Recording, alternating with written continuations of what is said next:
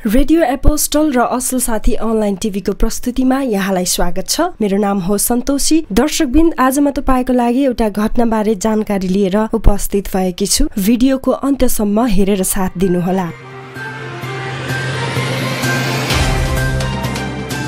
रुकुम पश्चिम चौरजहारी नगरपालिका 8 सोती स्थित मल्लथर्की युवतीलाई लिन गएका युवकहरूलाई गाउँलेले आक्रमण गर्दा 3 जनाको मृत्यु भएको छ भने 3 जना अझै बेपत्ता छन्। प्रहरीका अनुसार जाजरकोटको भेरी नगरपालिका 4 21 वर्षीय युवा नवराज विककी प्रेमिका सोतीकी युवतीलाई लिन भनी 19 जना शनिबार सोती गएका थिए। सोतीमा गाउँलेले ती युवाहरूलाई अन्तर्जातीय विवाह गर्न आएको भन्दै हत्या गरेको जनाएको छ। भेरी नगरपालिका 4 का नवराज विक, भेरी नगरपालिका 4 का गणेश बुढा र चौरजहारी नगरपालिका 1 टीकाराम सुनारको शव फेला परेको छ। सुनार र विकको शव आइतबार भेटिएको थियो भने गणेशको सोमबार भेटिएको छ। भेरी नगरपालिकाका सन्दीप विक, गोविन्द शाही र लोकेन्द्र सुनार शनिबारदेखि बेपत्ता छन्। राणा गाउँका नवराज विक र सोतीकी मल्लथर्की युवती बीच 3 वर्षदेखि प्रेम सम्बन्ध थियो। कथित दलित समुदायका नवराज र ठकुरी समुदायकी ती युवतीको जात नमिले पनि उनीहरू विवाह बन्धनमा बाँधिन चाहन्थे। त्यसैले नवराज शनिबार राति आफ्ना साथीहरूलाई लिएर दुलही ल्याउन चौरजहारी गए। कान्तिपुर दैनिकका पत्रकार हरि गौतमका अनुसार एक्लै जाँदा खतरा हुने भएकोले 18 जना साथीलाई आफूसँगै लगेको उनीसँगै गएका सुदीप खड्काले बताए। नवराजको टोली सोती पुग्ने बित्तिकै युवतीका आमा बुवाले गाउँलेलाई बोलाए। अन्धाधुन्दा आक्रमण गर्न लगाएको उनीसँगै गएका खड्काको भनाइ छ। घटनामा परेर उनी पनि घाइते भएका छन्। हामी केटीको घर पुग्न नपाउँदै उनकी आमाले डुम किन आयो, अस्तिको चोटले यसलाई पुगेन छ, आज यो डुमको टोलीलाई मार्नै पर्छ भन्दै कराउन थालिन्। उनले भने त्यसपछि त अरू मान्छे आएर हामीलाई लखेट्न थालिहाले। केटीको आमाले गाली गौलज गर्ने बित्तिकै आफूहरू फर्किन थालेको, तर 50-60 जनाको समूहले ढुङ्गामुढा गरेको उनले बताए।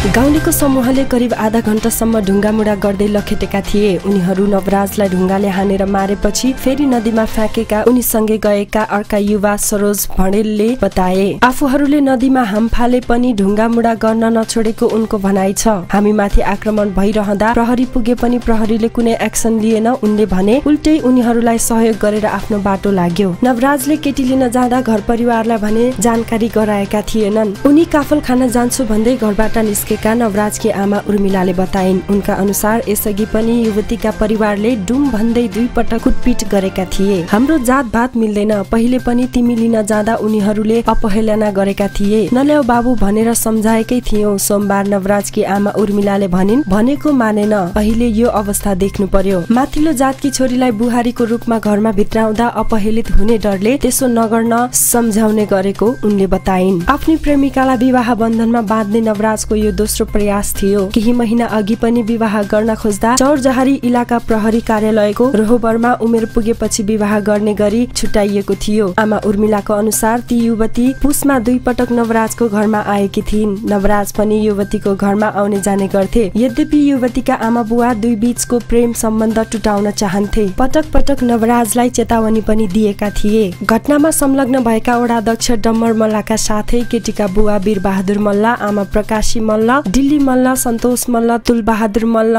मानबहादुर मल्ल, रमेश मल्ल लगायत 12 जनालाई रुकुम प्रहरीले नियन्त्रणमा लिएको छ। घटनामा संलग्न अन्यको खोजी भइरहेको प्रहरीको भनाइ छ।